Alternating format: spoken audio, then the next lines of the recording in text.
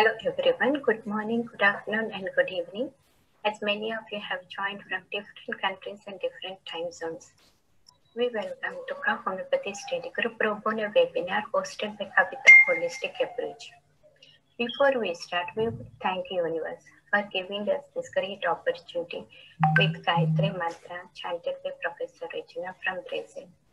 I would like to take the privilege to say that our KHA Homeopathy Study Group is very unique homeopathy pro bono study group from the United States of America, which formed to unite world-renowned practitioners throughout the globe. KHA's mission and vision are very unique to inspire young homeopaths, mentor, provide excellency for educational purposes using holistic approaches via webinars, which provide professional continuing educational homeopathic credits for practitioners, which follow the principles of classical homeopathy, and we invite speakers for accredited webinars. We value and treasure the human collective as our honorable peers. We provide merit certificate for spreading the light of homeopathy worldwide by celebrating stage 4 cancer survivors through our inspirational book talks. These webinars are for educational purposes only and see expert homeopath for treatment. This is Kavita Hogunur, board certified homeopath from Michigan, USA, President and CEO of Kavita Holistic Approach, founder and director of KHA Homeopathy Study Group. I am outreach coordinator of CHC PR committee, encouraging homeopaths to become CHC certified. I am member of Kevin Friendly Foundation, a non-profit organization that helps to serve poor people in greater needs in India.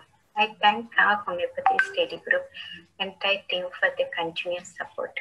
This webinar is moderated by KHA family, Dr. Sweta Singh, Chief Administrator, and Professor Regina Rianelli. It is being recorded as we speak and we are live on Facebook. Bhuvat Swaha Tat Savitur Varenyam Bargo Devasya Jimahi Jiyo Yona Prachodaya. Many blessings to the universe. Thank you, Dr. Sweta and Professor Regina. Hello, everyone, and hope you're all doing well in this pandemic crisis and unprecedented times. Today, January 24th, 2021, we have a very interesting topic that is about Ayurvedic reset diet in practice of homeopathy by Dr. Vatsala Sperling. And also another important topic, how you and National Center for Homeopathy can expand homeopathy's reach worldwide by Dr. Lauri Grossman, President of NCH. It is great privilege to introduce to our honorable speakers for today's webinar. Dr. Vatsala Sperling is an experienced and renowned homeopathic practitioner, grew up in India, earned her doctorate in clinical microbiology and a gold medal from President of India for extraordinary scholarship. Before moving to the United States in 1990, she was the chief of clinical microbiology at the Child's Trust Hospital in Chennai, India, where she published extensively and conducted research with the World Health Organization. As a certified homeopath, Vatsala runs an international practice of classical homeopathy from Vermont, USA. She has served on the board of directors of the North American Society of Homeopaths, Case Review Committee of Council for Homeopathy Certification, Speaker Selection Committee for the Joint American Homeopathy Conference. She publishes frequently in Homeopathy Spectrum, Homeopathy Today, The American Homeopath, and Links. Vatsala has authored 10 books. To name few, For 7 Lifetimes, How Ganesh Got His Elephant Head, and her latest are Classic Tales from India and the Ayurvedic Reset Diet. Vatsala, her husband, Ehud Sperling, and their son, Mahar, are actually promoting education by giving numerous scholarships to children in USA and Costa Rica, where they are also engaged in reforestation project, Hasidiga Rio Code, and they work tirelessly for protection of native species of flora and fauna. So far, they have planted over 10,000 trees. And as Vatsala says, the work has just started. And Vatsala can be reached via www.rochesterhomeopathy.com, vs@innertraditions.com. I sincerely thank Dr. Vatsala and my guru, who inspired me in 2010 to fold my life experiences in the form of book Beyond the Limits, where proceeds of the book were donated to charitable and homeopathic organizations. By God's grace, the book has touched the hearts of many like-minded people in the past 10 years. Vatsala is one of my dearest friends for past 12 years.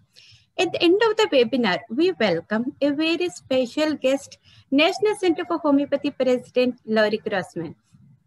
As in 2020, we have been doing several videos promoting Joint American Homeopathy JAC conference through a study group, and many of the participants were very curious to know about these JAC conferences and also to learn more about NCH. So stay tuned until the end of the webinar. Thank you so much to everyone for participating and for your precious time.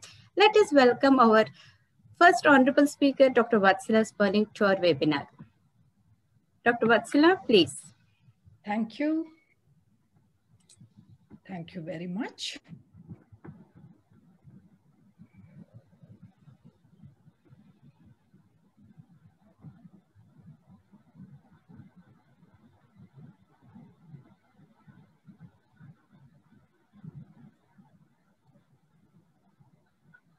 Okay, first of all, a big apology for my technology ignorance. I'm blessed with it enormously. So apologies for that. We began this session by recounting the presence of elderly amongst us and a lot of odd things going on with regards to COVID and everything. So please allow me to say a universal prayer. It will take 0.5 seconds at the most. And it is not just for us or our patients, our clients, it's for humanity in general. So that's where I would like to start today. Sarve bhavantu sukhinaha, sarve santu niramaya,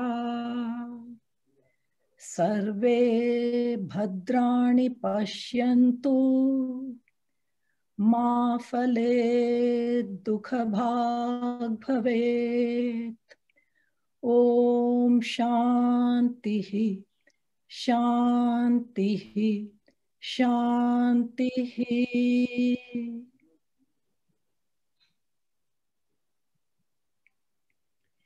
So, Dr. Kavita, thank you very much for being this powerhouse, promoting homeopathy all over the world. And on top of that, inviting me to present to your group of practitioners and students. I am truly honored. And today I will be talking about a book that I recently wrote. As homeopaths, also before that, all the participants, thank you so much for being here. Even though we are spread around the world and we are looking at each other through the screen, there is a sense of connectivity. Something holds us together, and that is very precious. That could be the remnant energy of Hahnemann. I don't know what it is, but something holds us all together. And that connectivity, the ethereal connectivity, is truly precious. I honor that. So, as homeopaths, you all must be familiar with aphorism. Where is the next slide? Let me see. Yeah. Aphorism 94. We'll go to that, but just one more second. Here is the book that I'm going to talk to you about. The Ayurvedic Reset Diet, Radiant Health Through Fasting, Mono Diet, Smart Food Combining, and Smart Food Combining. So this is the book apparently about Ayurvedic Reset Diet, but I'm a homeopath. So what am I doing with Ayurvedic Reset Diet? Hold on, you will hear it and you will see that it all makes sense. All the pieces of the puzzle do come together and you are going to say, yay, Ayurvedic Reset Diet. All right, so,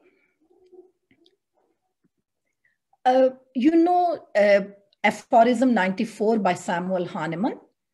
Just read it. While inquiring into the state of chronic disease, the particular circumstances of the patient with regard to his ordinary occupation, his usual mode of living and diet, his domestic situation and so forth, must be well considered and scrutinized to ascertain what there is in them that may tend to produce or to maintain disease, in order that by their removal, the recovery may be prompted. So Hahnemann considered diet as a cause that aids in maintaining disease way before the word diet became fashionable. He knew it. That old man, he just knew it. Another thing that Hahnemann did, in his chronic diseases, he wrote on 131 page number, among the mishaps which disturb the treatment only in a temporary way, I enumerate overloading the stomach. This may be remedied by hunger. That is, by only taking a little thin soup instead of a meal and a little coffee. That is interesting. He knew that people have a tendency to overload the stomach, and that problem can be eliminated by introducing a bit of hunger, just a slight amount of hunger. So this is what he wrote. And how did I combine these teachings into homeopathy? That's the question. Excuse me. I was a newbie many years ago. I was a newbie, just freshly graduated, freshly starting my practice, wide-eyed, hopeful, optimistic. I can change the world. I hadn't seen Obama then. He talked about all the changes, but I hadn't met him yet, but I was full of ideas for changing the world. Oh, well. So one patient comes, 27 years old, chronic fatigue syndrome. Sorry to use the word obese because people take offense, but my first look at her was clinically obese. So 24/7 fatigue, extreme exhaustion. The slide keeps jumping on me. Foggy mind, lack of concentration, recurrent sore throats, headaches, muscle and joint pain, dizziness, unrefreshing sleep, inability to fall asleep, digestive upsets, too many to mention. So I faced a dilemma. Well, as I have been trained in homeopathy, I said, I'm going to ask her what she eats. So she was very happy to tell me what she eats. Here is on the screen, breakfast enormous with 4 fried eggs, slices of bread and jam, bacon, 4 cups of coffee with sugar and milk, so on and so forth. I went through her entire eating regimen. There was no mention of fruits or vegetables, not even a mention of a glass of water. It just wasn't there. There was coffee, soft drinks, fruit, milkshake, juices, and Coca-Cola, a lot of it. So that was basically she was doing. This was way back in 2008. So just one sec. What was remarkable in this person's visit to my office was she came to my office with a bag of potato chips and a family size bottle of Coca-Cola. I saw that and I said, oh my God. In my heart, I said, oh my God. But you know, I held my tongue. I said, she started munching on it. And I said, you know, she's at ease. She's chilled out on my sofa. She's looking peaceful. She's talking to me. She's munching on her chips and her sipping her Coca-Cola. You know, I'm biting my tongue. I'm not going to interrupt her. Let me observe. Maybe I'll get some clue about what is going on here. So I kept quiet. I didn't tell her, don't eat in my office, keep the Coca-Cola bottle out. I didn't tell her anything. I said, well, be my guest. Do what you need to do. So I heard her whole case. I saw what she eats. Then the question came, shall I tell her the truth or not? That was my dilemma, to speak the truth or not. See, here is the catch. if I told her the truth early on in my practice, I ran the risk she might go away, she'll never come back. She might say, I came to you for homeopathy and you're giving me a lecture about food. Go away. So who knows, people take offense. So I didn't feel like telling her the truth, but then I had to overcome the urge. I told her, look, sorry. So I told her, look, for any medicine or any remedy or any doctor's intervention to work for you, you will have to clean up your diet. What you are eating is not working for you. It has to go. So will you be okay if I made some suggestions? She thought about it. She went away. And I thought that was the end of it. She's not going to come back. Oh. A week later, she's back. I was surprised. I said, what happened? So here she is. Then that became my movement to talk to her about food, about diet, about Ayurvedic reset diet. That's when I began. That client was my teacher, was my inspiring being who said, speak the truth when it is necessary, face the demon which is sitting in the room, talk to them. You are a homeopath, it's okay. But food intake is a problem, then talk to them. Remember what Hahnemann said, food as the maintaining cause. Tackle the maintaining cause. If you don't do that, what remedy is going to do anything? So we have to handle the maintaining cause. And I'm going to tell you how Ayurvedic reset diet gives you that particular tool to handle maintaining cause. All right, next. So turns out there are many different illnesses that are directly connected with diet intake, with faulty diet. So you can read on the list, obesity, hypertension, diabetes, osteoporosis, so on and so forth. So it turned out from University of Washington, from 1990 to 2017, a group of scientists did a global burden of disease study, and they came to a conclusion, very interesting. Tobacco kills 8 million people, hypertension kills 10.4 million people, but bad diet kills 10.9 million people.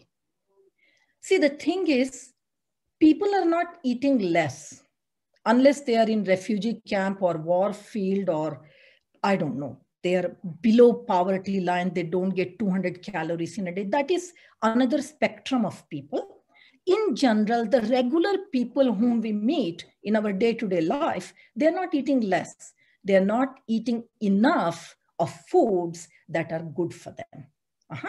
This girl in my office, she was eating 2 hours of intake. She was continuously eating. What did she eat? She didn't eat almonds. She was eating potato chips. So she's not eating less. She's not eating enough of the food that is good for them, good for her. All right. So, so in insisting that this girl clean up her diet, my education as a homeopath did come in play, but also what came in play is my background in Ayurveda. Now, I didn't go to school for Ayurveda. I went to school to become a clinical microbiologist, which I became, and I had a thriving career in clinical microbiology with research with World Health Organization and so on. And I worked in a children's hospital, largest private sector children's hospital, multi-speciality hospital in Chennai. So that was clinical microbiology. I had a great time. I didn't go to school to study Ayurveda. But what happened, I grew up with it. In my family, there was a tradition of Ayurveda. So just from my childhood, I grew up with it. Excuse me. So before I diverge into this, my background in Ayurveda, just quickly to close that case that I was describing to you, the girl with eating issues. When we started working with her with Ayurvedic reset diet, her problems began to calm down. 12 years later, she's still in my practice. She does not talk about chronic fatigue syndrome anymore because it's not there anymore. She comes for something else, and I always am able to help her. And we have an absolute healthy, positive client healer relationship. So that was from that Ayurvedic reset diet. So before I go on into Ayurvedic reset diet, which I told you I grew up with Ayurveda, I'll tell you what is Ayurveda. Without jamming your brain with a lot of information about Ayurveda, I have to tell you a little bit at least to see how you can apply it without being an Ayurvedic practitioner. You can apply it in your day-to-day practice. Hita hitam sukham dukkham ayus tasya hita hitam manam cha yatroktam ayurveda sa uchyate.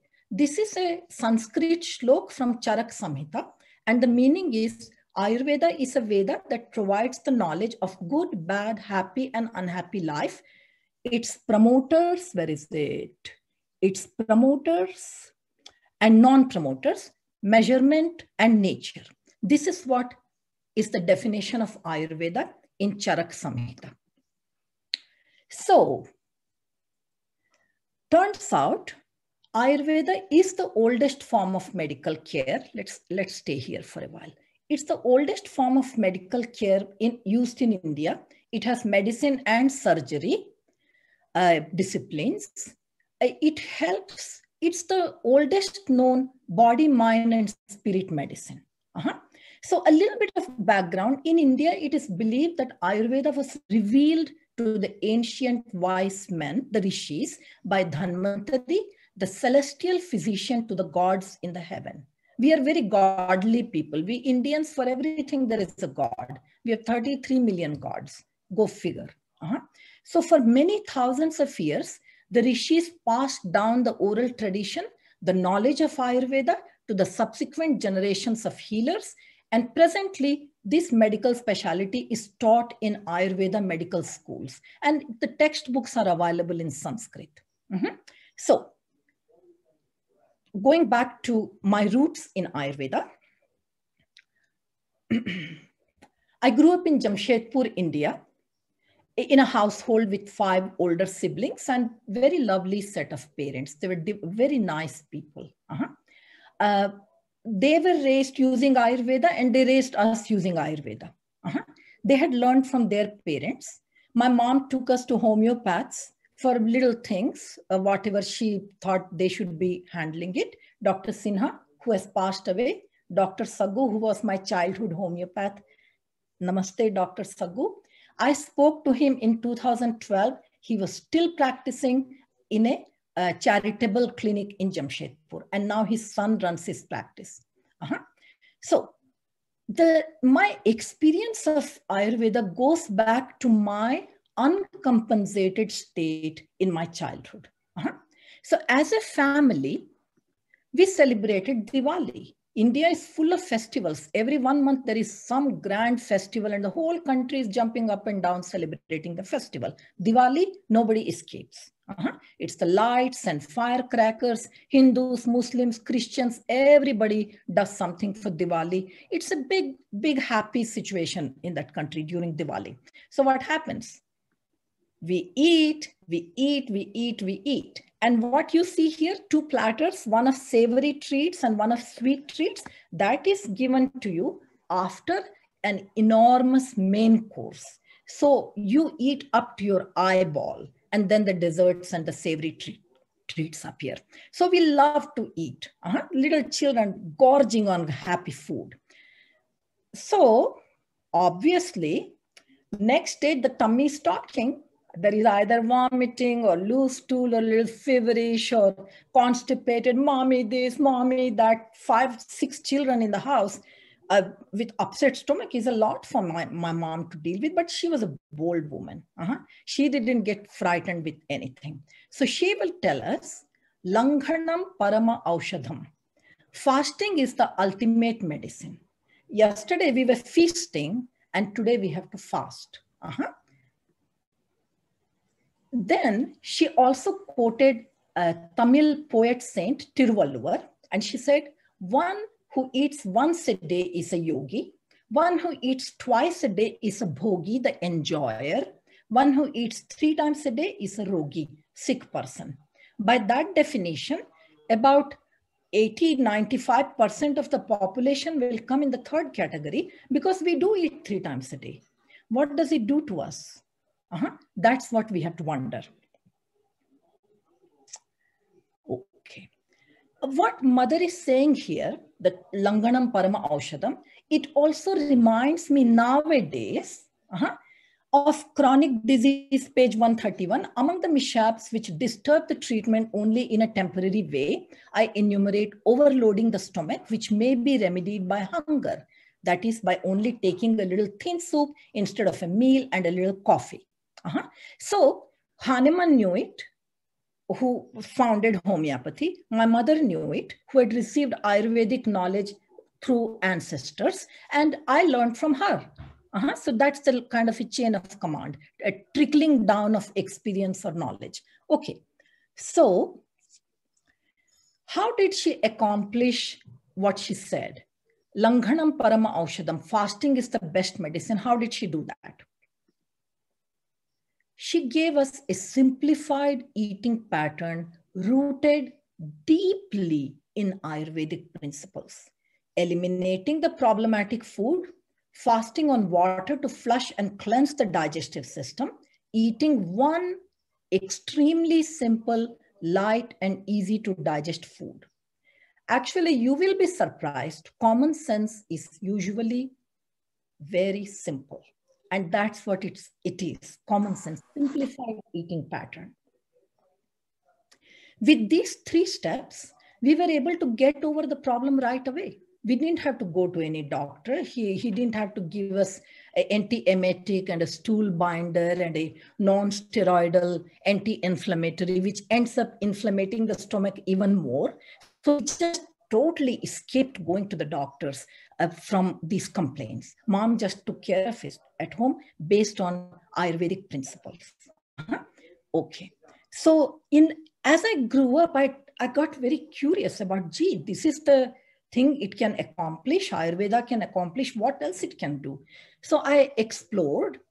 But as I focused my energy in homeopathy, what worked for me, the niche that worked for me is not prescribing Ayurvedic medicines, herbs and lotions and potions for various disease conditions, because I'm not an Ayurvedic practitioner.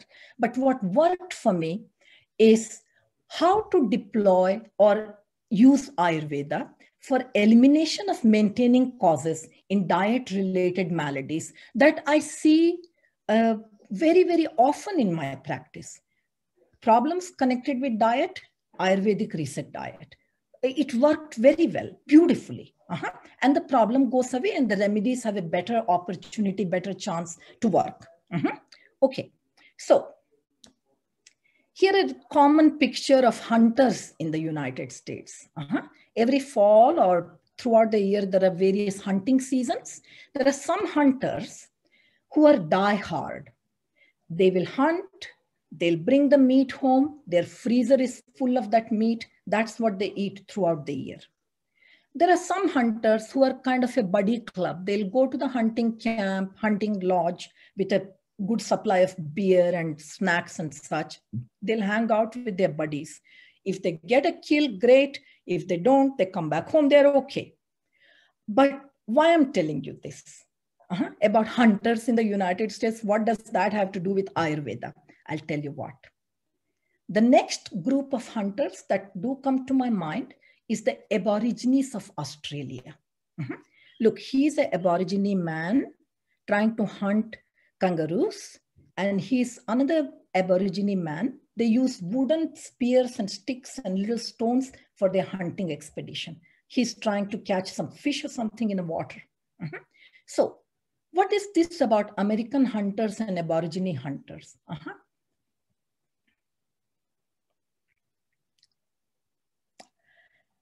This is what the connection is. I have to take you back to a little bit of what these Aborigines are about. So they did not read and write. They lived in Australia for 150,000 years before colonization. They didn't read and write. They didn't own land, cash, house, diamonds, gold, vehicles. and so on. They didn't weave or wear clothes. They didn't have army, police, Donald Trump, or Biden. They didn't have all that. They didn't have tradesmen. So you'll think, oh, there's some wild people running around. Why should I tell you about them? They're gone. Why should I tell you about them? Here is why. We might even think they're brutes, old-fashioned, uncultured, underdeveloped, not modernized. They're kind of some kind of brutes. They should be eliminated. I'll tell you about a book that will make you change your mind. It will spin your head. It spun mine and it's still spinning actually. Here is the book. Aborigines, whether they're brutes or gentlemen, figure out by reading this book. It's the book which will tell you about the origins of humanity in the whole planet, how the whole thing happened. So if they didn't do reading, writing, what did they do? What did they do? They had oral transmission of knowledge, of their ancestral knowledge, of hunting spots, edible herbs and plants and medicinal plants, water holes. Men went for hunting expedition. Women gathered plant-based food. They ate local food according to the season. They did not destroy the ecosystem. They found culture, medicine, food, recreation, spiritual transformation, and freedom from suffering by living as one with nature. That's what they accomplished. That's what they did. It turns out when I did my research, hunter-gatherer, as the Aborigine tribes were known, they were hunting, they were gathering. So hunter-gatherer, those type of people, they were found all over the world. And in the Indian Yuga system, there is a clear mention of that. See, Indian Yuga system is a cyclical event. It's not a linear event. So it doesn't subscribe to the idea that the world was created 5,000 years ago and it will end in 5,001 or something. It doesn't subscribe to that. It goes for a cyclical pattern. So in Satyuga, 1,728,000 years ago, humanity as a whole existed as hunter-gatherers. Next, in Treta Yuga, 1,296,000 years ago, agriculture, fixed plot farming, it came about, and vegetarianism as a choice began to emerge. Because people began to grow food, they could choose not to hunt. Whereas hunter-gatherers, they had to hunt and eat animal foods, and they had to gather to get the plant-based nutrition. So they did that. Next comes Dwapara Yuga, 864,000 years ago, they began animal husbandry, having groups of cattle for milk or meat and so on. Now, the fourth Yuga in this cycle, is Kali Yuga, 432,000 years. This is the age of technology and speed. Some people call it the dark ages. Kali is dark goddess. So dark age or age of technology and speed, that's what it is. Just one moment. Okay.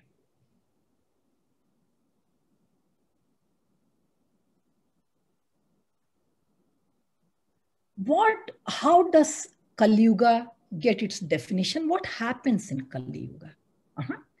See, it's the industrial age.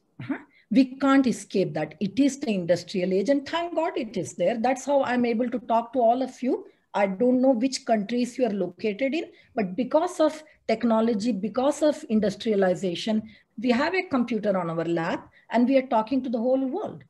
So that is the time we live in. But what has happened is dehumanization, enslavement and mass murders and displacement of people from every continent on earth. The native hunter-gatherer tribes have been displaced or vanished or killed off. Decimation of their art and culture and their stories, decimation of their food source, flora and fauna. Now, we are based on exploitation of natural resources to the point of extinction, deforestation, timber and mining, city building, agriculture and farming. For that, we need more and more and more land. So we just take off forests. Sorry. And in the end, the modern man sits on top of the ruin of the past holding his cell phone. That's kind of an image we get, the modern man. Okay. This industrial era and colonization has led to people migrating to the cities for office-related work. They are living in cities. They are not living out there in the farms. When they are city-bound people, they have no land to grow food. And the people who are deep into farming, and in the past, like in 1800s and 1700s, farmers and slaves, they were forced to eat 3 meals a day for hard manual labor. They were just forced. So what happened? That habit remained with us. The habit of maybe 250 years ago, people were moving to the cities, they were getting away from manual and farm labor, they were living in cities. So they started attracting food sources to the city. And then the industrialization happened. And the phrase that defines us nowadays, I shop, therefore I am. See, this is the supermarket aisle. Everybody recognizes that. And that's the shopping cart. We work very hard to push those shopping carts and we get all those packaged food. See, why I'm showing you this picture. These Aborigine people who hunted and gathered, the native Adivasi tribes in India, some of them still exist. They hunted and gathered. In every continent, the back of humanity, there was hunting and gathering going on. And that culture has stopped. But when it was going on, they ate local, they ate natural, they ate what is in the season. They ate original, healthy food. In this aisle, where do you see seasonal food? Where do you see local food? Where do you see healthy food? It's all made in a factory. Somebody made it for their profit and they advertised it on the TV. So it landed in the supermarket and we have nothing better to do. So we buy that and we are eating it 3 times a day as meals, few snacks in between, year round, year after year, from childhood till we fall into our graves. That is what we are doing. We are eating, and eating some more, the industrial food. Not the normal, natural, healthy food, but industrialized food. It is overloading our stomach with faulty food. That's what is happening. And we are stuck in that rut. That is where I will tell you how Ayurvedic reset diet is going to be of help to you in your practice, of help to your clients. When they are stuck in such a rut, you can help them, you can help yourself. So that's where Ayurvedic reset diet comes in.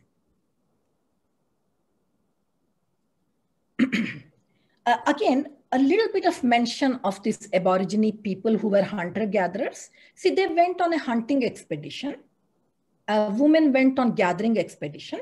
They came back with their hunt or their gathered material, not always. They got sometimes, they didn't get sometimes. When they got it, they ate, they enjoyed their meal. When they didn't get it, they fasted.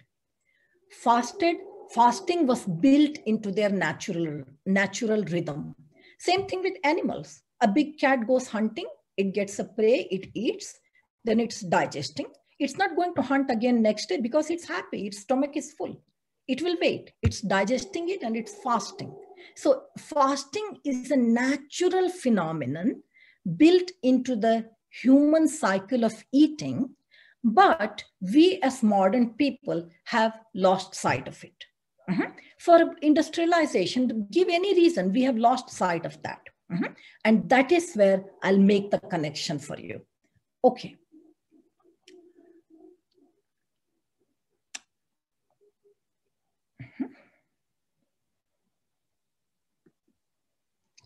This I already told you. Okay. So from this round the clock eating habit, what has become of us is we live to eat, we don't eat to live.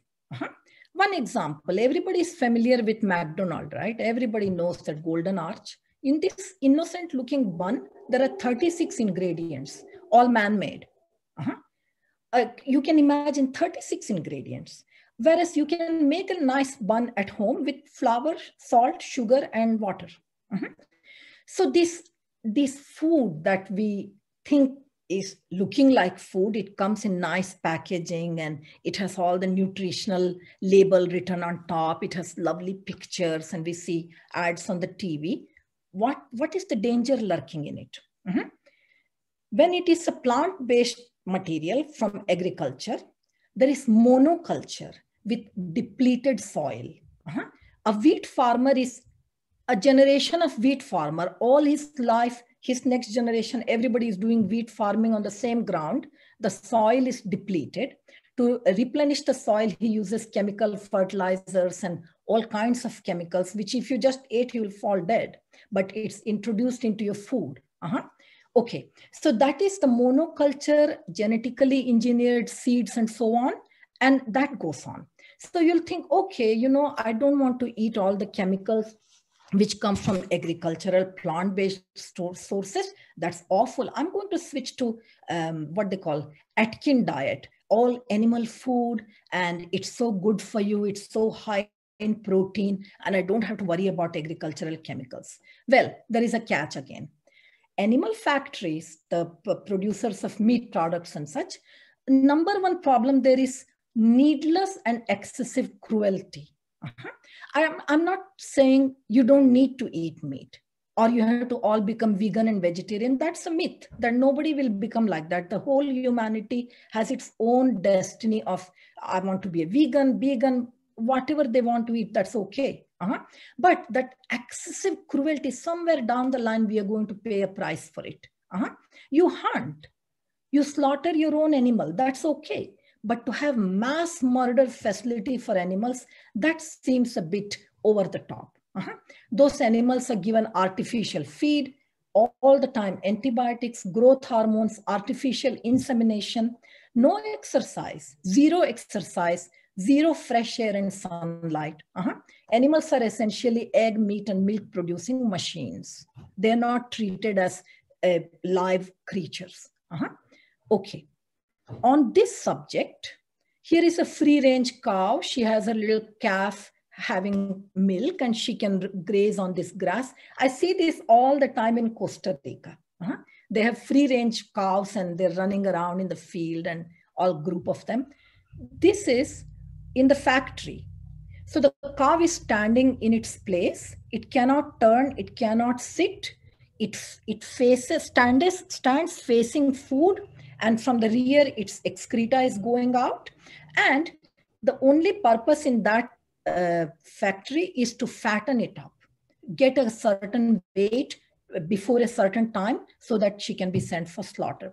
To get more ideas about this particular topic that I'm talking to you, read this book, Beyond Beef by Jeremy Rifkin's.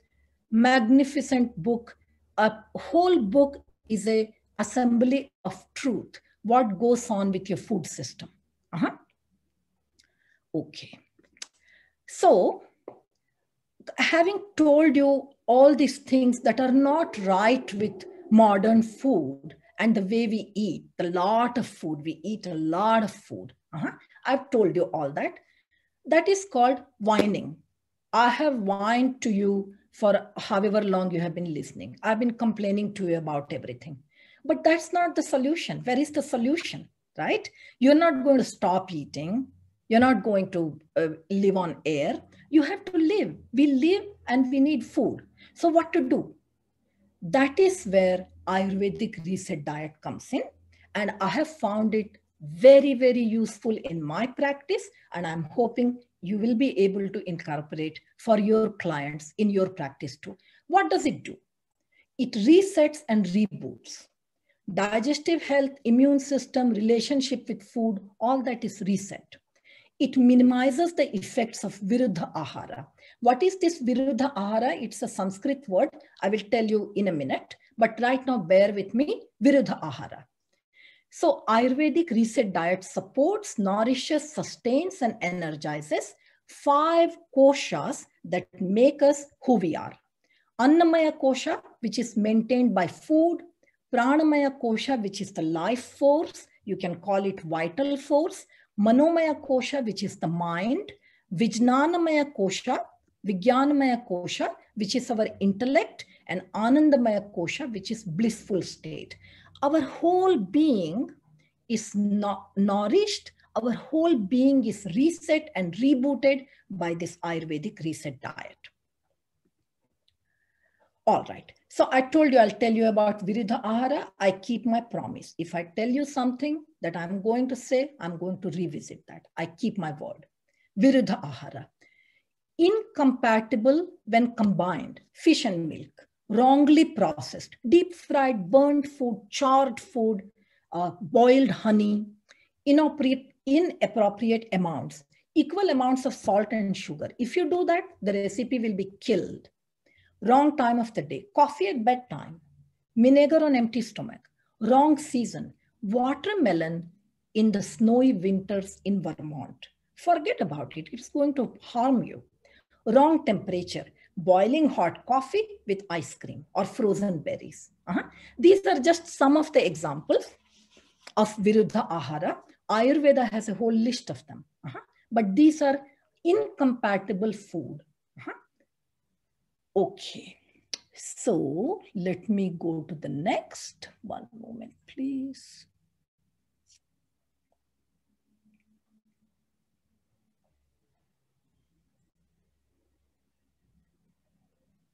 Long silence.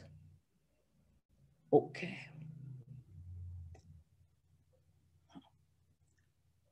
So you saw about Viruddha Ahara, and I told you about it. Now, I also told you what Ayurvedic reset diet can do, or did I not tell you that? Maybe not. Okay. So, this is the one. You have heard now few times a mention of Ayurvedic reset diet. So you'll say, you are pushing it too hard. You're telling me it does this, it does that, and incorporate in your practice, and it will change lives and blah, blah, blah. What does it really do? What are you claiming? What are you talking? So it reverses the effects of unhealthy eating habit. See, what was that first girl doing in my office? A whole bag of potato chips, right? Along with all the wrong foods that she ate. So that kind of food intake is going to have a problem. That is an unhealthy eating pattern, and Ayurvedic reset diet reverses it. Then what it does? It repairs and rests the gastrointestinal tract. You need that because we are constantly eating. Our ancestors didn't do that. The hunter-gatherers didn't do that. They ate, they fasted. Animals don't do that. They eat, then they fast. But what do human beings do? They eat, they eat, they eat, and they want a little bit more food. So we don't fast. That has gone, the memory of fasting has gone from our culture. So repair of the gut is not happening on a routine basis. Ayurvedic reset diet gives you an opportunity to do that. It helps establish a mindful eating pattern that is important. All of you must have seen how people are biting on a sandwich while texting on the cell phone, catching a bus, running in the subway, and eating while they're holding a meeting. You've seen all that, right? That's not mindful eating. That's called shoveling food in your mouth. So Ayurveda helps you reconnect with the mindful eating pattern. Then it removes gut dysbiosis. Our bacterial flora in the gut is upside down. It's going bad. So people are doing fecal transplants to reset the gut bacteria. But I'm saying, why do that? Ayurvedic reset diet will help you with gut dysbiosis. Then it removes the maintaining causes of diet-related diseases. That is very important. Then at the end, it also restores our sense of well-being and what is it? Some word is there. It restores our sense of well-being.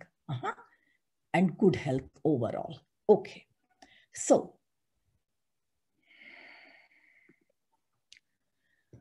next question, how to do Ayurvedic reset diet? Because if it is so great and not doable, then what's the point?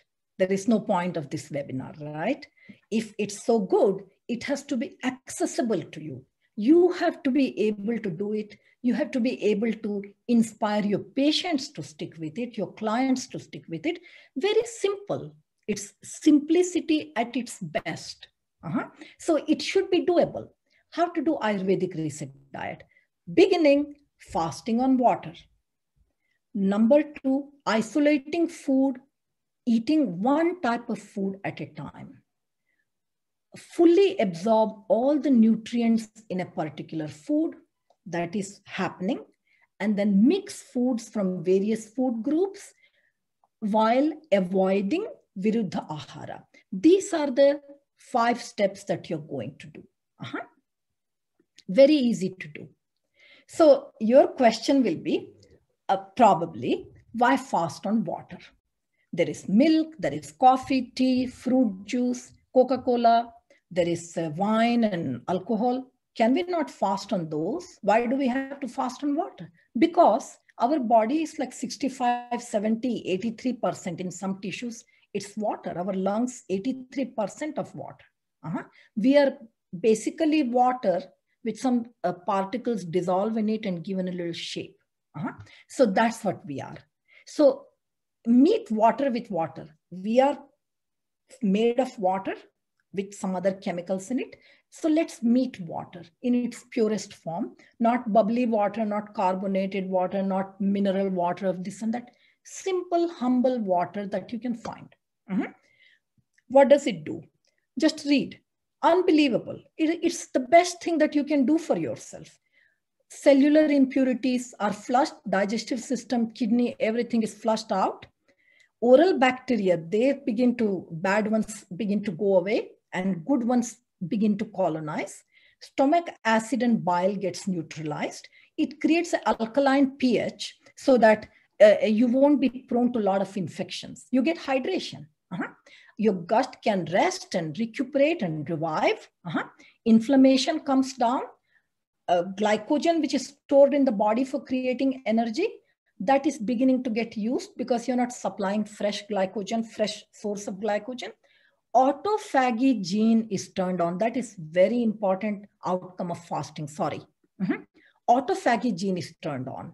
So what happens, that gene is in all of us, but it can go dormant sometimes. So that sick tissues overtake the body. But when you do the fasting and you do have this water fast, autophagy gene will turn on and the body will go to sick and old and injured tissues, digest them, use the metabolites for regenerating, rejuvenating, recreating new cells, healthy, happy cells in your body. At the same time, our innate body wisdom will know to go after non-self cells, invading bacteria and viruses and so on. They're getting cleaned out and we get a higher level of immunity. So common sense question is, why won't you not fast on water? Instead of asking me why fast on water. Okay, what is next? Let's see, fasting. I told you about that. Okay, so next is, I told you in the list, isolation of food. Look, if you have gone to an Indian restaurant, this is a regular vegetarian thali or meat thali. There is rice, roti, sauces of 2 kinds, vegetables, yogurt, raw vegetables, dessert, what is this? Gulab jamun, my favorite actually. So a whole platter of food. This one is meat and potatoes, and there is a little twig of, what is it? One of the herbs. I see it in the US, I forgot its name right now. People mostly pick it up and keep it on the side of the table. They don't want to eat it. They'll eat their meat and potato. Parsley. Okay. thank you. That is parsley. So that parsley is very gently picked up and removed, put away on the side so that they can have their meat and potatoes. Great. Okay. So food is looking great, right? I even told you I like that gulab jamun, this brown thingy, brown ball here, this one. I like it. It's nice. But what is happening is we are eating this food too frequently, too often, almost every day. So Ayurveda recognizes there are 3 types of food groups: Rajasic, Tamasic, and Sattvic, Rajasic, and Tamasic. Okay. So Sattvic food is the holy food, simple food, good for you food, tasteless food. It's nice. It will calm your stomach. It will calm your body. It will bring down the inflammation. It's a little bit boring, but it is good for you. Rajasic food is highly spiced, fried, roasted, grilled, very lot of sugar, lot of salt, lot of spices mixed. Your fire will start coming from your ears and nose will start running. It gets a lot of people very upset. But a lot of people are used to it. They enjoy it. That is the Rajasic food, the king's food. Raja is king. Sattvic is the saintly food. Raja is the king's food. So that is, a lot of people use that. Then comes the Tamasic food, which can be quite spoiled, old, rotten, tasteless, bad, reheated, refrozen, rethawed, microwaved, blah, blah, blah. Everything that you can do bad to a food. So that is the Tamasic food.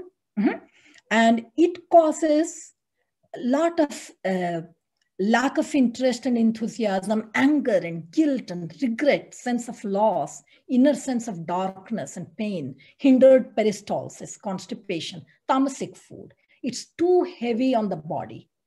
Rajasic and Tamasic food are good at upsetting the balance of your 3 dosha. Vata, Pitta and Kapha, they're going to go out the window. They're going to be so upset that year after year, we keep doing this kind of food to us. Our Vata, Pitta, Kapha balance is going to dogs. So Sattvic food has the ability to restore it. So when this Rajasic and Tamasic meal is eaten every day, 3 times a day, for many, many years, we get sick. That is why in Ayurvedic reset diet, there is a facility for isolation of food groups, for resetting the body and kickstarting a healthy digestive system. So in Ayurveda, it is said that when the body is not feeling well, you have to simplify the food. You don't combine the carbohydrates and the starches in the same meal, because the digestion is happening at different locations in the GI tract. Different enzymes are required. Proteins take longer to digest, while carbohydrates take a little less time to digest, and they start digesting right from your mouth with amylase in the saliva. So partially digested and undigested food, they're all sitting together in your gut, fermenting. The partially digested food, because it has nowhere to go, it's fermenting, making gas, making bloating, making inflammation, endless problems. So Ayurveda says don't combine the two when you're not well. So it gives you a technique for isolating food. Same way, a lot of fat, a lot of deep frying and trans fatty acids in a food and such, it kind of hinders the function of other enzymes, because fat tends to float on top and it requires different types of enzymes. It hinders the digestion of other foods. So I'm not saying fat is bad or you must go 0 fat. That is a myth. Nature has built fat into food. Nuts are full of fats, but that is good fat. That is not trans fat. That is not hydrogenated fat. So fat is part of life. Every cell has fat. So don't go for 0 fat, no fat, low fat. Throw all that out. Go for healthy fat, little amount. That's what is the savior. Okay. So with this kind of Rajasic and Tamasic food, we have a way out. We have to have a way out. And that is what Ayurvedic reset diet does. It gives you a method for fasting routinely and periodically on water. It gives you a technique for isolation of food groups, proteins and carbohydrates, vegetables and fruits to be eaten at different meals. It gives you a right eating combination of food. It does all of that. So the next question among the curious participants of this seminar or webinar is, how do you do it? What is the nut and bolt? It all sounds good. How to do it? Look, in this, in here, a huge crossed out, right? Everything on that list, you throw out from your pantry. When you decide to go on Ayurvedic reset diet, you go on a tour of your pantry, your freezer, your refrigerator, your kitchen, and go by this list. Remove all these items from your house. Just put them away, throw them out, give them away, do whatever. Do not allow them in the house. But then what are you going to do? Suddenly the fridge is looking empty and you need food in the house. So you go organic, locally and seasonal fruits and vegetables, eggs and meat and so on. Meats which are raised and slaughtered humanely. Go for whole legumes, fresh herbs, honey, whole grains, cold pressed oils and butter and ghee if you want. Organic whole grains and pastas and tortillas made from that, and non-chlorinated, non-bubbly, non-carbonated water. So these are the things you will get. In the book, I have given a whole elaborate list of what you can shop, how to reorganize your kitchen to support you in your practice of Ayurvedic reset diet. So the book will walk you through every step, every question of what you need to do, how you need to do, and what obstacles you might face and how to get around it. And the book is pretty slender. So it's not a 500-page book. You get sick of reading it. It's a little book, a how-to-do book. Okay. So I told you what to throw out and what to get. Next. Here you go. Now, one thing is intentions, actions follow intentions. I am a big believer in intention. What do you intend to do? Because when you set your intention, somehow your actions will be geared in that direction. So setting the intention is important. When you meet your client, setting the intention to help them heal is important. Remedies and case taking and follow-ups come later. Exchange of money comes later. But you start with the intention of, I'm going to be of help. So that is the intention part. Intend to stick with Ayurvedic reset diet. Then there is a practice of daily hygiene. And if you're a very holy person, you like your prayers, you like your meditation, you can do that. And if you're an atheist, even better. Don't have to spend time doing all that. It's okay. Do what you believe in. But exercise is not okay if you don't do. So exercise has to be there. A routine of bowel movement. Then there has to be a designated meal time. It cannot be I'm munching like a cow throughout the day. That cannot happen. Go back here, sorry. So meal time, you turn your TV and cell phone and radio, music, reading material, all of that, turn it off because they're dinging, dinging, dinging. You're constantly distracted from your meal. You focus your attention on your eating process. Sit down. Don't have to be running, walking, catching a bus or sleeping, lying down when you're eating. Sit down. Eat with all 5 fingers. That allows you to connect with the food and all 5 of your senses are satiated. As a result, you do not overeat. There is no overeating when you eat with 5 fingers. Now, take your time. I mean, where are you going? Even if you rush, you're still on this planet. So take your time to eat. There is no need to rush. There is a specific time to eat, a designated place to eat. It's clutter-free. It's beautiful. A little flower in a vase. Now, if some guests show up, go ahead, offer them food. Don't have to close their door. Keep about 6 hours of gap between meals. And amount of food, that is important. Once somebody asked Buddha how much to eat. He said, you see like this. This is my 2 palms held together. That's the size of a small dinner plate. It's not mega, super duper, enormous size of dinner plate. It's a small dinner plate. In that, put a little amount of food. There is food. It's not running away. It's available to you. So have a little bit of food. Enjoy it. Because after all, food is there for your enjoyment. Enjoy it. Live it. Experience it. And when you need more, you can help yourself a little bit more. Now, another part, eating is important. Fasting is important.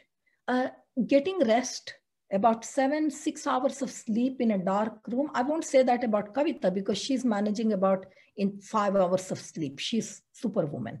But regular people, 6 hours, 7 hours should be okay.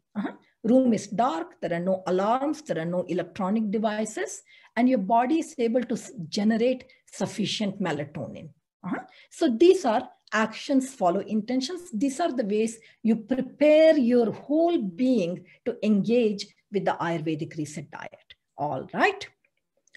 Then here is a small example of the program. You can do it for 1 week, for 4 weeks, for 6 weeks, for 8 weeks.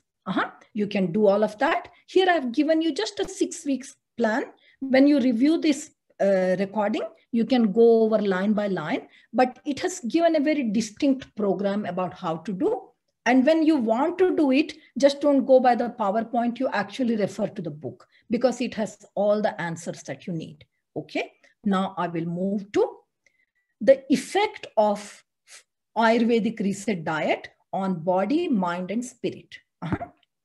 See, just quickly to just give you a glimpse, there are days of fasting on water and herb tea.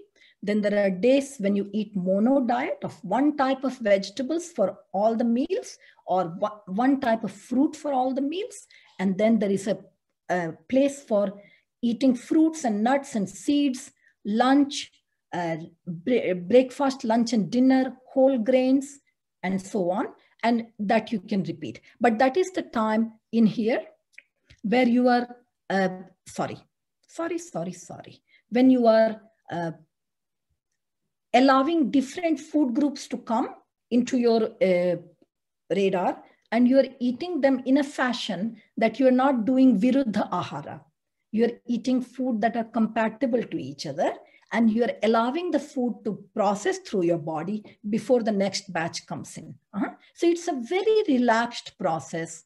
And the best thing about it is you're not starving.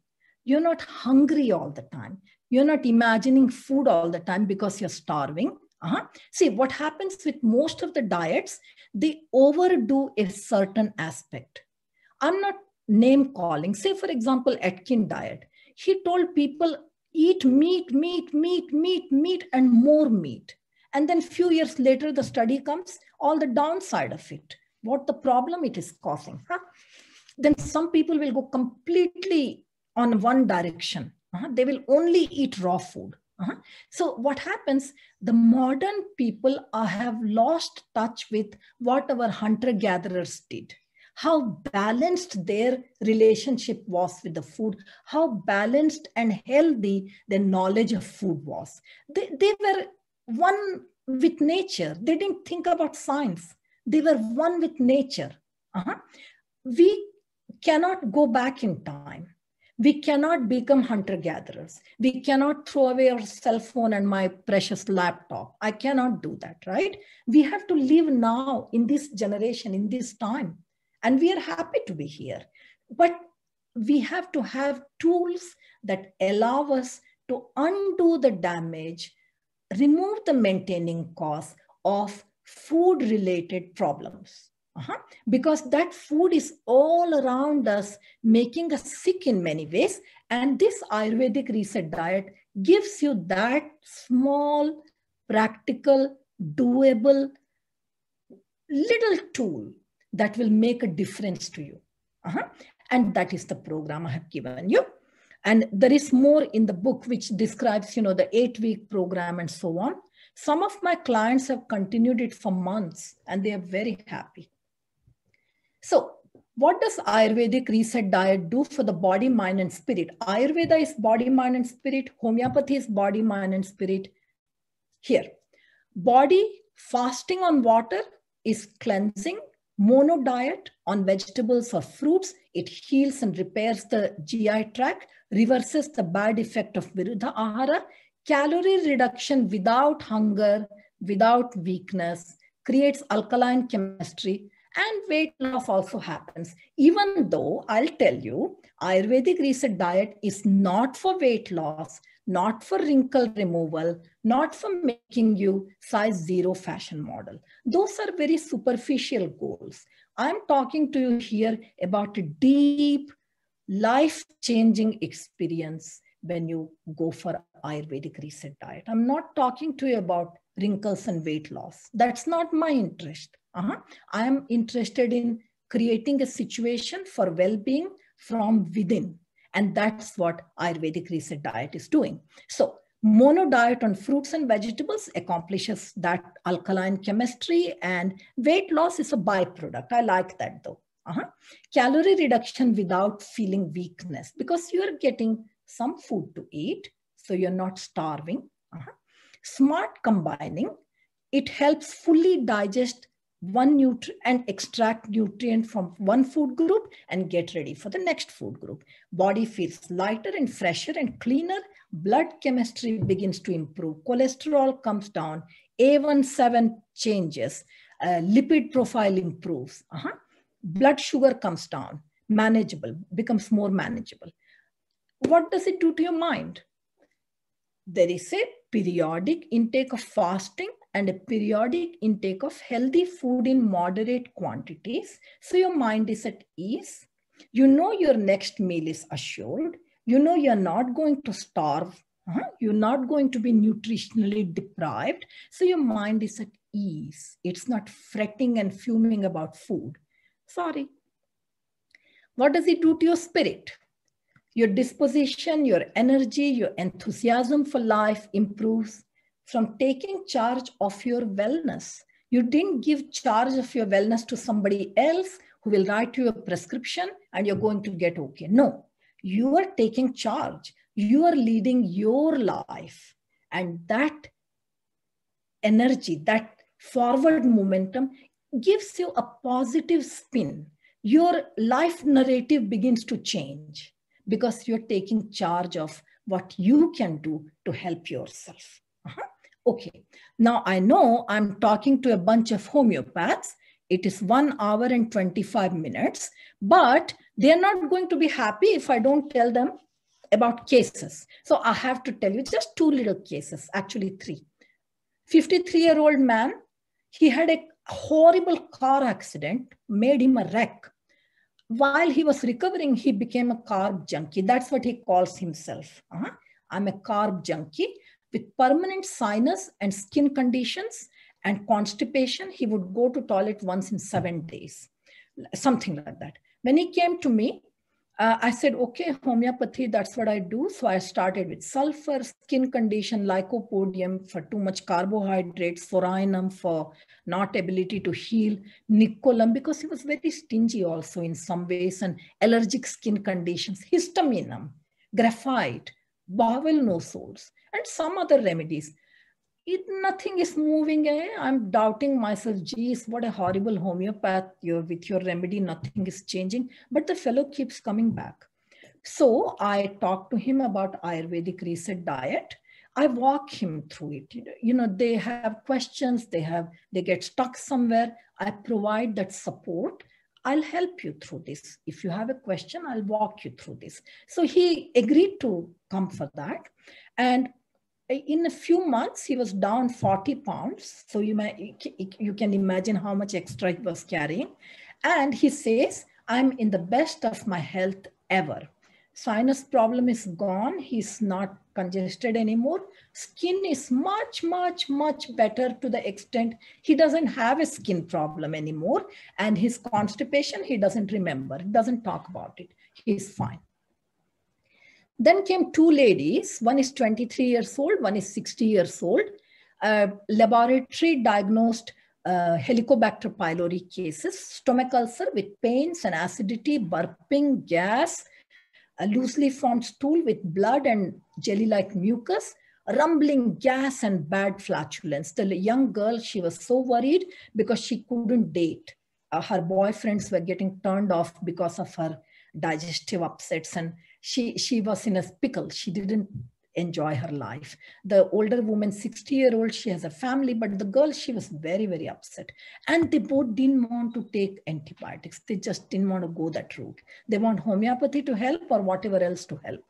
So I did give them a dose of H. pylori 200C in the beginning to counteract the effects of presence of H. pylori.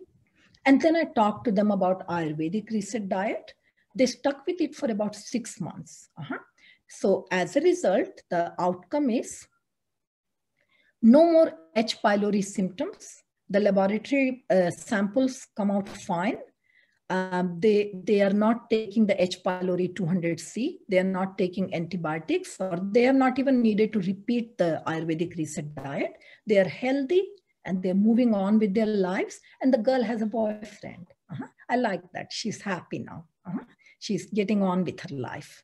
So we can say confidently, having reviewed the history of humanity with relation with hunter-gatherers, the history of humanity with relation to industrialization of food sources and overeating, and how chemicals in the food and everything causes food-related problems, food as the maintaining cause for various illnesses. We have gone through all of that. I have told you a few of the cases that I have encountered, and I have encountered many more, but I can't be telling you all of that in a little time. So I have told you all of that. So we have a tool in our hand to say bye-bye to food-related maintaining causes. And we have a tool, Ayurvedic reset diet, which we welcome into our lives and in our practice. And I hope all of you will be able to get some benefit from this webinar as well as from the book. Thank you. Thank you. Thank you very much. Thank you, Kavita. Thank you, all the participants. Thank you so much, Dr. Vatsala. It was wonderful. A fabulous presentation, and we have refreshed our mind with the Ayurvedic reset diet and many more things to be healthy. So, Dr. Vatsala, do you mind, Dr. Lauri has to leave. So do you mind if we take questions just after the NCH presentation? Is that okay for you? No problem. Please, Dr. Lauri, I would like to hear what you have to say. Well, Kavita, you can put up my slide presentation. And Dr. Vatsala, while Kavita is doing that, I have a chance to say how honored I am to be sandwiched between your speaking before me and after me.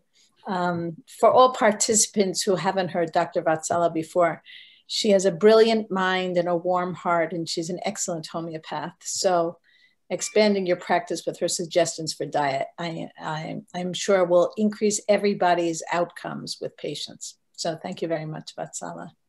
Thank you so much, Vatsala and Lauri, for understanding. And so you are seeing my slide, right? Yes, I see it.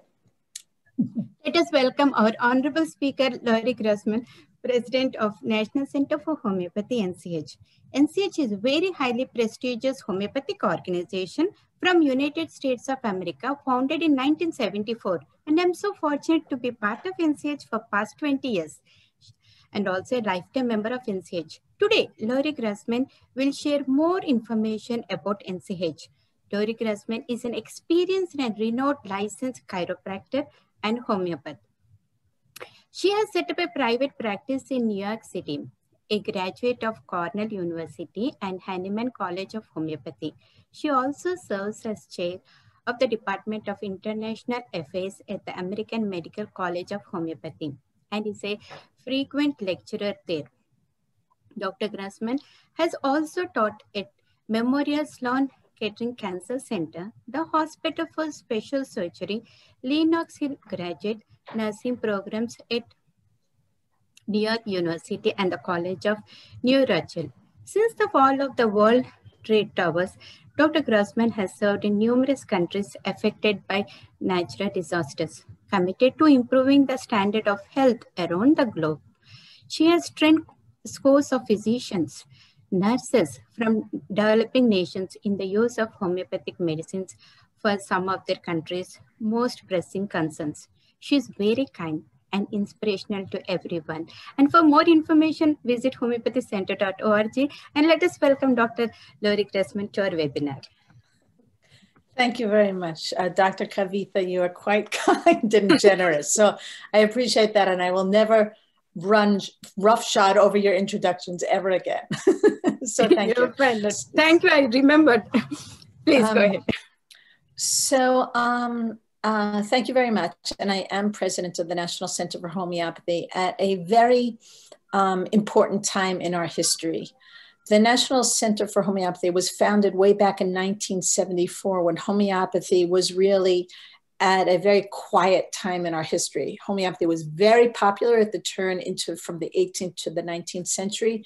And then with the coming of the pharmaceutical medicines and the transitions that happened in the medical profession, homeopathy became almost unheard of in the US, practiced by very few physicians, but kept alive mainly by a lot of home prescribers. So when when people started looking for more holistic approaches, more integrative approaches, approaches that were more in keeping with nature, homeopathy started to gain in popularity. And some very interested people in the US, both lay people and physicians, came together and created the National Center for Homeopathy. And their goals were to just raise awareness about homeopathy, to promote health through homeopathy, and advocate for access to homeopathy, both the medicines and educational programs for the proper use of homeopathy so people use the remedies more effectively. Okay, Kavitha, you can move forward. So education is probably our most important mission. And so we try to provide free education around the globe to people who need us in areas where they don't have access to either good medical care, and so homeopathy is then looked at as an alternative, or people who have access to good medical care, but they're looking for integrative approaches that might be integrated within their overall medical platforms. So we maintain a website. I'll let you know that we just created I have to go back, Kavitha, you skipped. We have a website. On the website, we have a Find a Remedy page so that you could find remedies to use for various ailments. We have practitioners who are listed. So if people can't prescribe on their own or they need greater help, they could find practitioners. We offer monthly webinars on a variety of topics. Dr. Vatsala was talking about mind, body, spirit. Our webinars touch upon all aspects of that, homeopathy for mind, body, and spirit. Our quarterly magazine, Homeopathy Today, is rated very highly every year. That also includes current articles on all aspects of health that can be treated effectively and safely with homeopathy. And then, of course, we have our annual conference, where there are 2 tracks, one track for professionals who want to advance their prescribing skills, and a track for newcomers to homeopathy or home prescribers who just want to practice treating their children for mild ailments more safely and effectively. And you should know that our new website might have a few glitches. So as we repair it, just be patient with us at this time. Okay, Kavitha. Some website resources are our directory, I said, of practitioners and of study groups as well. We have advocacy, where we teach people how to use homeopathy, how to speak to your Congress leaders if you're in the US to advocate for safe access to homeopathy. We have an online Materia Medica that's actually being updated right now. We have homeopathy research, infographics, and brochures. All of our Homeopathy Today magazines are archived on the website. We have ebooks and white papers on the website as well. Okay, Kavitha. I'm very, very proud of our conference. I had been chair of the conference committee before I became president. The conference is a great place to network with other practitioners, to meet practitioners, to meet the homeopathic manufacturers who make the remedies, who might be able to help you in your practice with the remedies that you need. We have a vibrant list of speakers. And as I said, speakers for both new prescribers and prescribers who've been, with far more experience. Here's copies of our magazine's covers, which we're very, very proud of. There's homeopathy for animals. We sometimes have homeopathy for farmers so that they can use it in agriculture. We have book reviews, certainly features on certain ailments and the remedies that are most effective for those ailments, research papers, and we try to welcome the information that people can use to stay up to date about all different aspects of the homeopathic community, both in the States and abroad. So we like to coordinate with what we call the Homeopathic Action Alliance, where nurses who practice homeopathy, physicians who practice homeopathy, credentialing boards all meet together so that we can stay as one, share the latest with each other and support each other. And NCH acts as kind of like an umbrella to bring us all together so we can become stronger together. Our monthly webinars, some are open to the public. And oftentimes we have an intro webinar that's open to the public. And if you want to take whatever you've learned to the next step, then we oftentimes have a next level that's open to our members. We have very well-known experienced presenters, which we're very, very proud of. And we try to present topics that are relevant, that will give you the skills to work with the issues that are facing you at this time. So whether or not there's we're in the season where there's a lot of flu going around, or the start of school where children are nervous about school and have a lot of anxiety, we try to focus on the issues of the time so they're very current. I just want you to know that you can sign on to our website, homeopathycenter.org, and become a member. You can gift memberships to friends, use that as a birthday present. We have both domestic and international memberships. Our individual memberships, which are for lay people, are less expensive than the professional members. But we're really excited that this year, if you go to the next slide, we have a lot more gifts that we offer people who become members. The next slide, Kavitha, please. So if you become a member, you get a paper copy of Homeopathy Today magazine. You have access to all the archived educational and research information. We have a section for practitioner researches. You get a 20% off of a cart when you shop with Boron. Homeopathy House Call is an excellent resource for people who need help selecting remedies for ailments, which is provided by Whole Health Now. And lastly, Dana Ullman's Learn How to Use Homeopathic Medicine Kit e-course, which I find fabulous. Even to this day, I still use it. Has great research in it, has the leading remedies that are with clear indications for scores of ailments. So please become a member. We'd love to welcome you, help us.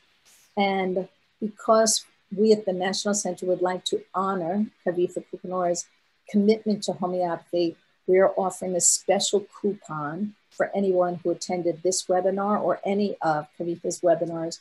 And you just enter Kavitha 2021 at the checkout to read the discount. So that's our way of welcoming you and thanking Kavitha for all her generous, kind, wonderful work.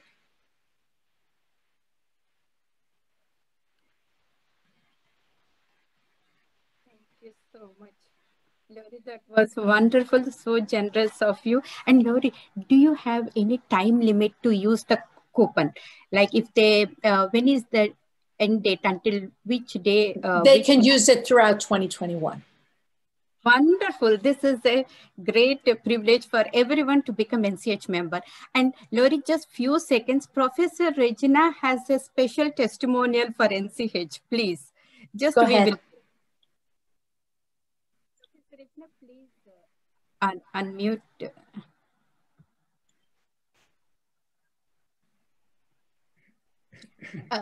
Hello, please unmute yourself, Professor Regina.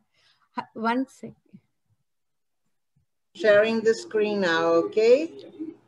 There we go. Here goes the video.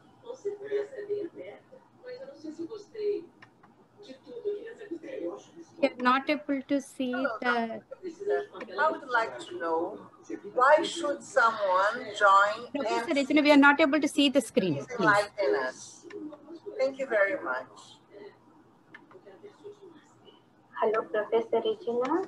Thank you for interest in NCH. So,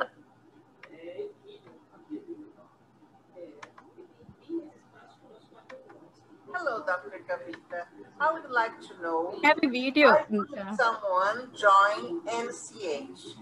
Please enlighten us. Thank you very much. hello, Professor Regina. Thank you for interest. Professor Regina, we are not seeing the video. Do you want Dr. Sweta to play, please? Maybe from her end.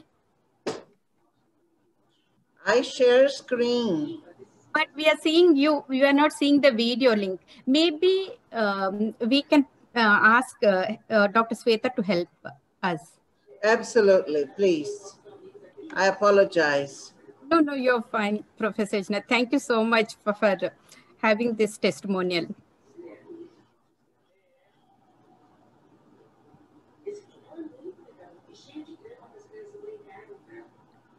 Is it visible now?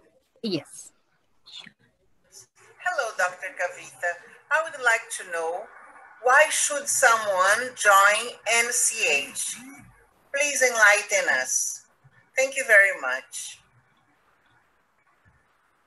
Hello, Professor Regina. Thank you for interest in NCH. So, first thing I would say is I'm very proud to say that I'm a lifetime member of National Center for Homeopathy, NCH.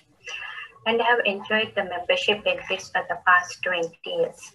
I love the Homeopathy Today magazine, which is for both the general public who wants to know about homeopathy and for the experienced homeopathic practitioners with its very informative and wonderful articles.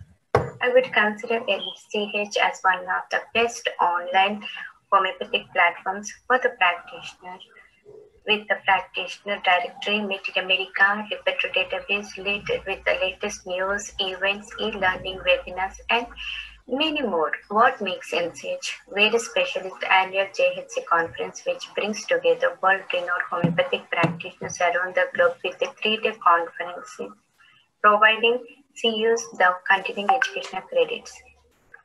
At the conference, NCH acknowledges great personalities through several awards that recognize those for providing selfless service to homeopathic community and give us a wonderful opportunity to enhance our knowledge and build new friendships. I'm so honored and sincerely thank NCH for giving me this great opportunity to be a speaker at the Global Summit this year, JHC 2020. I highly support and recommend all homeopaths to be part of NCH and enjoy membership benefits for a very low cost. I thank Lauri Grossman, NCH President, and the NCH team for their hard work and everything they do. Thank you so much. Well, that was absolutely lovely. Thank you so very much. And if anyone has any questions about joining the National Center, I'd be more than happy to help them. And Kavita, if anyone writes to you, you can always forward any email to me. Definitely, Dr. Lauri. And if you have any questions, please let us know, since Dr. Lauri has to leave. She has a very important thing to attend. So please feel free to email us. And we would like to take privilege to honor your gracious presence at our study group today with our caste certificate, Lauri. Please kindly accept it from our team. Thank and you Dr. very Sweta, much. Please, would you like to present, please?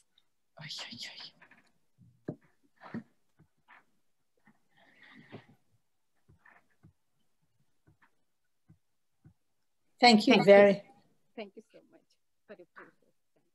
Thank you. I'm very honored. Thank you. Again, thank you so much, Dr. Lauri, for giving us this discount coupon and everything. And many will join us and see you at the NCH conference. Yes, I look forward to it. Bye-bye. Thank you. So much, Dr. Vatsala, for this one. And we would like to take some questions, please. I'm ready.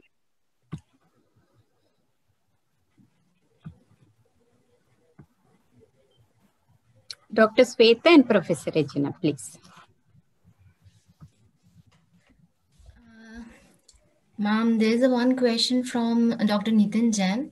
He's asking, is there any book regarding this topic? So can you please explain, discuss about your book? My book, where it is available.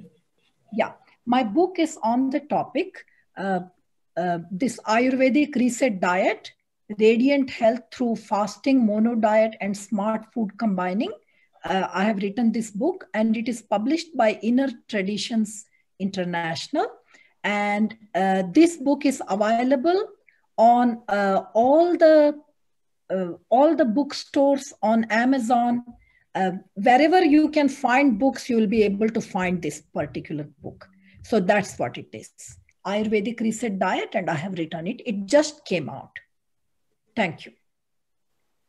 Thank you, ma'am. They can visit innertraditions.com, right, Vatsala, to purchase the book? Yes, you can visit innertraditions.com and order it online to purchase the book. Yes, correct. One more question from Dr. Ashok Madan. He's requesting you to give some hints how we can tell the mothers value of a reset diet for 1 to 2 years old children to improve the health.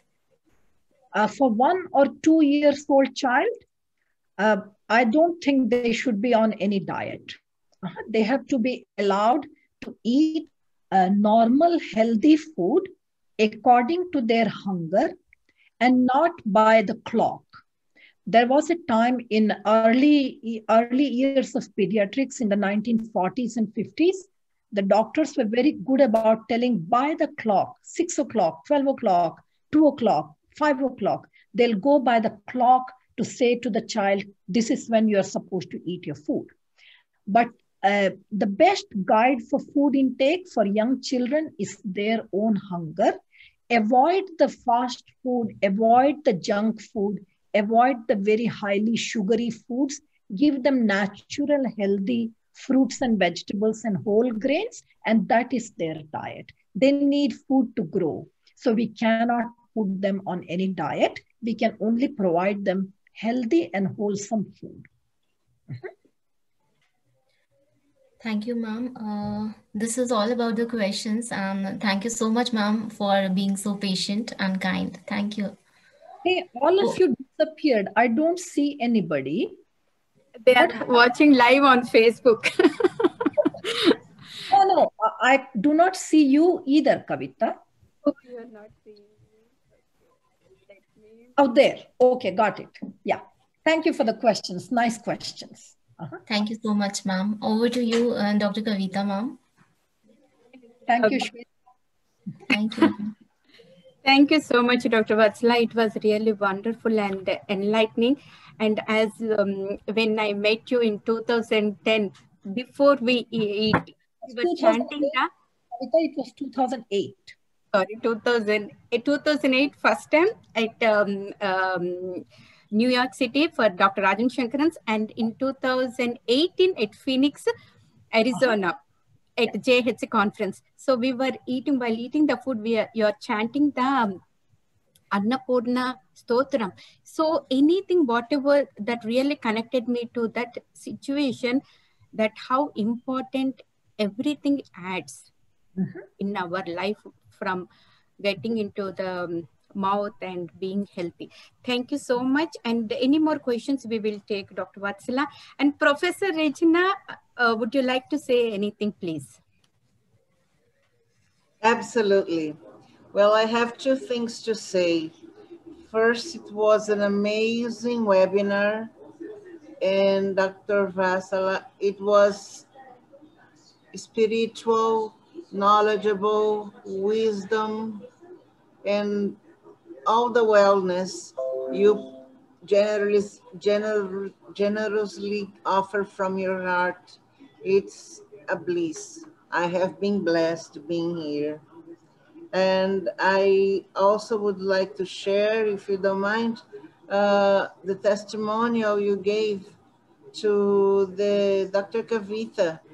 Kavita, your boundless enthusiasm for promoting homeopathy and providing continuing education opportunities to students and practitioners is admirable. I wish you the very best for your pro bono work with Ka. I am delighted that you have found space in your life for doing this unique and selfless seva for homeopathy.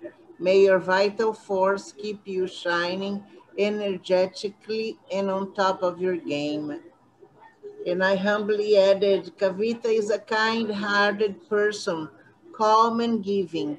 She helps people by hearing out their needs and empowers them to problem solving, either in health issues or in studies or basic needs as food supplies, education, and much more through Kaving Friendly Foundation.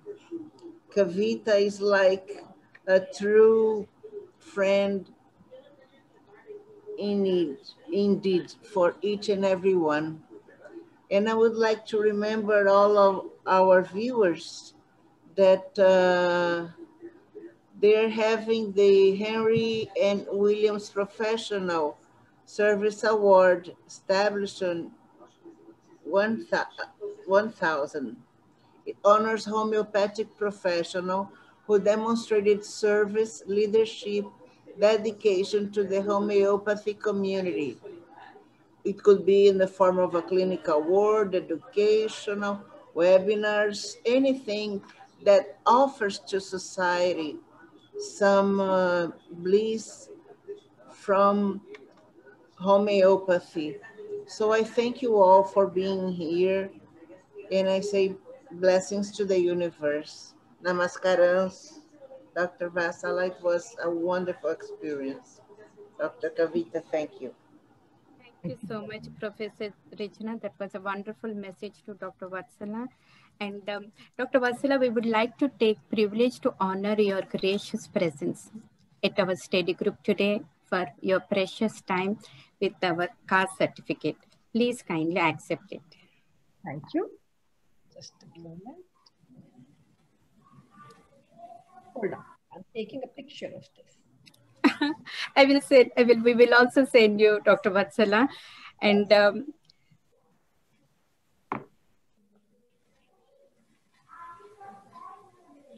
hello? Everyone is quiet. Thank you. Thank you. Thank you very much for the certificate. Yeah, thank you so much. And I thank Homeopathy Study Group entire team for the continuous support, from the creating from the flyers to the certificates. So much is there: newsletters, website updates, webinars, and there is a lot in the social media. Everyone, they were very hardworking and dedicated, and thank you so much. And I would like to, with your privilege, I would like to announce the upcoming events, Dr. Vatsala. On February 7th, we have Kim Ilya, founder of Whole Health Now, who speaks about long-term case management, same time at 9 p.m. And on February 21st, we have Kate Birch about COVID-19 research and updates, and also President of California Homeopathy Medical Society, Kathleen Shabel. We have many more renowned homeopaths lined up for CA webinars like To name few, Dr. Bhavishya Joshi, Dr. Sachindra Joshi, Misha Norland, Dr. Divya Chhabra, Frederick Schreins, Gabriel Traub, Dr. Isaac Golden, and many more. And we appreciate all the audience for their precious presence and undivided attention. And Dr. Sweta, would you like to say anything, please? And CAR volunteers, please, you can speak if you have anything to share, have any questions, please. Thank you, Dr. Kavita ma'am. And first of all, I want to thank Dr. Vatsala ma'am for sharing her beautiful knowledge and wisdom. And yes, it is the need of our, and we have to understand that our system needs to be reset time to time. So thank you so much, ma'am. This one is really great. And I want to thank all the viewers for joining us. And we have today with us Dr. Deepa from our volunteer batch 2020. So I would request her to please start her video. And if you want to say something, please, Dr. Deepa.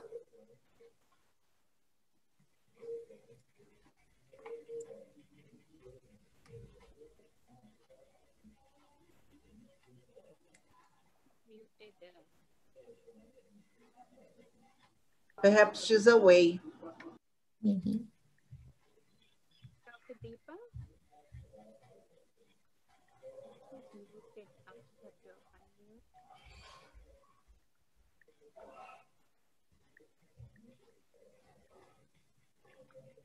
Yes. Hello, Dr. Deepa. Welcome. Hello. Yeah. Hello to everyone. Very nice webinar today. Yeah, Dr. Vatsala ma'am. Yes, we really enjoyed it. Yeah, basic, small things, but that will make a lot of difference in our day-to-day life. And we know the knowledge, but adaptation is one thing. To make it adapt, so repetitive webinars like this will make us all on a track. Correct. And surely about the new, we will join the international with and do the needful things. Yes. Thank you, Dr. Kavita ma'am. Yeah. Hello. Good to see all, Regina. Hello, Shweta. So, Dr. Deepa, thank you so much for felicitating our mentor and founder director of KHA Homeopathy Study Group. So we have something for you, and I would like to play. So just a second. Okay.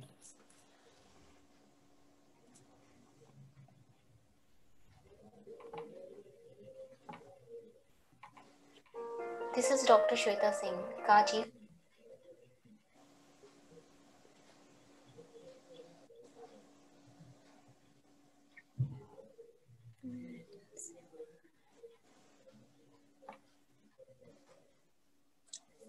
Professor Regina, do you receive my book? No, not yet, dear. Okay. Whenever I get the mail, I'll let you know. Thank you very much for thinking on me.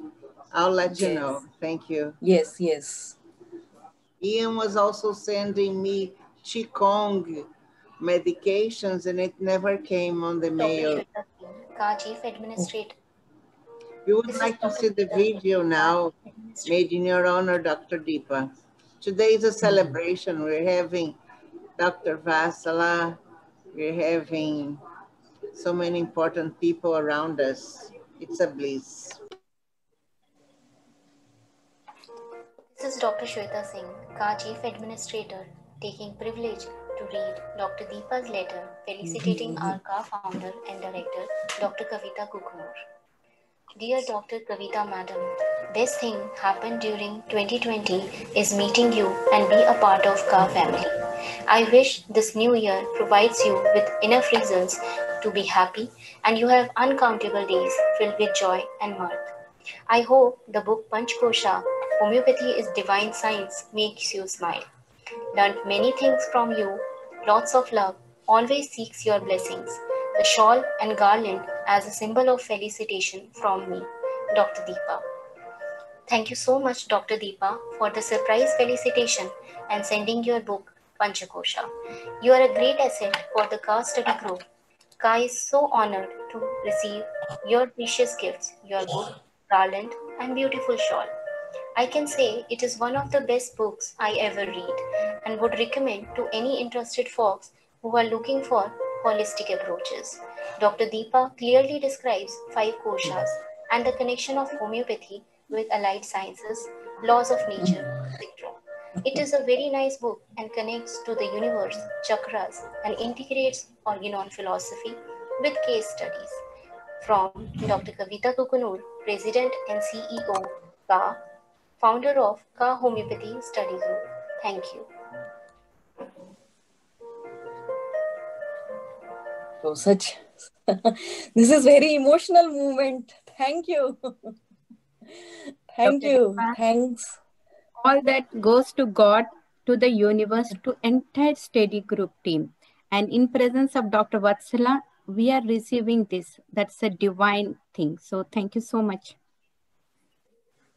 Yes, absolutely. Yeah. Dr. Vatsala, would you like to say anything, or anyone wanted to anything before we wrap? I just want to say from my heart, just a word thank you is not enough. But that's the word we have at our disposal in our vocabulary to say. So I say thank you. And that comes with a lot of gratitude for all the good work that you are doing and you're motivating your team to do. Because we can try to carry the entire burden on our shoulder and consider it a burden, or the same work that you're doing, you can look at it as a prasad from God, distribute it to all your team and inspire everybody to come along. That's the good thing. So I send you a lot of blessings. I'm entitled to send you blessings, Kavita, because I have a lot of gray hair on my head. So I send you a lot of blessings. You succeed and you be happy in your life. God bless you. Thank you very much. Thank you. And all these webinars are viewed from different countries: India, USA, New Zealand, South America, Australia, and many more, even in the midnight. So they are all they will get more knowledge about this Ayurvedic reset diet and many more. Thank you so much. And just one question, Kavita.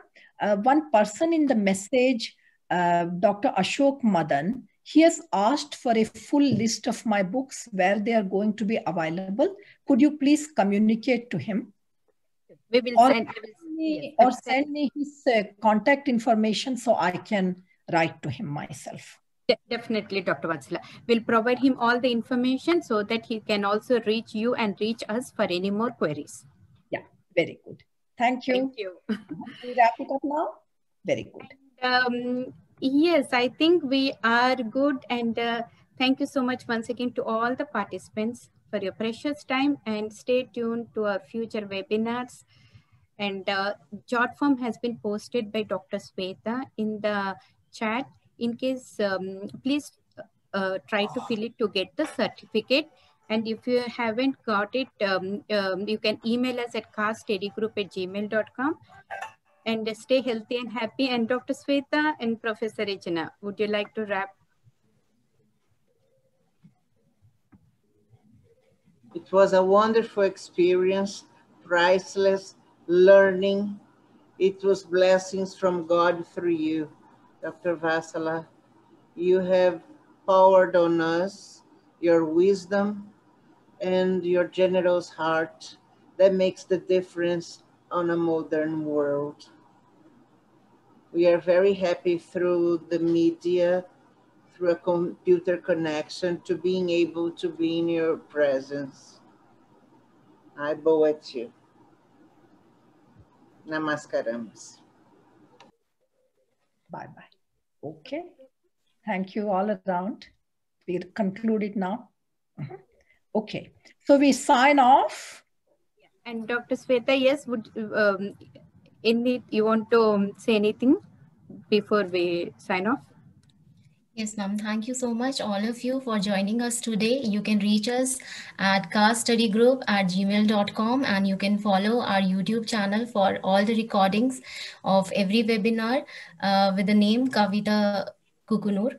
And you can follow our social media platforms with the name Homeopathy Study Group at Instagram, Facebook, Twitter, and LinkedIn. Thank you all for joining us. And I hope everybody has submitted the Google form so they can get their certificate. Thank you. Thanks a lot.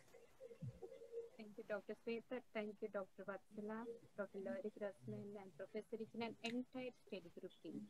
Yes. And all the participants. Yeah. All right. Bye-bye. Bye. Would you like to play the music, please?